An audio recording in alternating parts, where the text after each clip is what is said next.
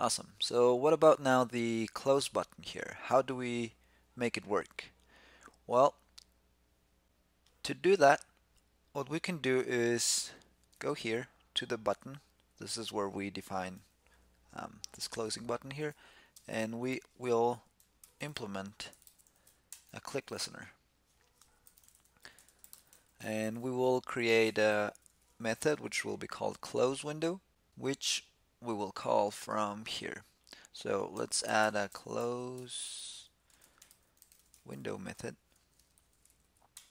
And in here, we will get a hold of the nw.window.get. So this is a reference to the window object inside of the NW environment. Cool.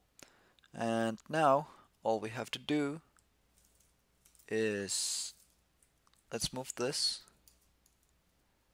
out here.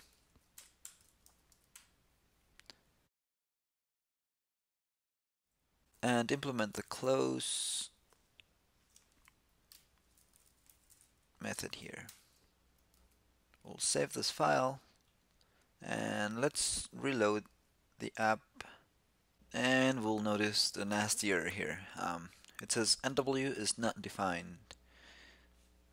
My understanding here is that we need to let NW know that we will allow the HTML script files or script tags to call NW processes or node stuff on this side of the application, if that makes sense.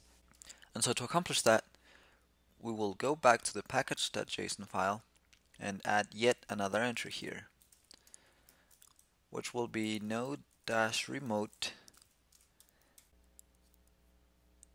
And node remote will expect a path, more like a domain name or an IP address of the hosts that we want to allow to our application to use the Node API. In our case, we want to enable everything from what we're doing in our application. So to make these changes work, we need to kill the app again and fire it up.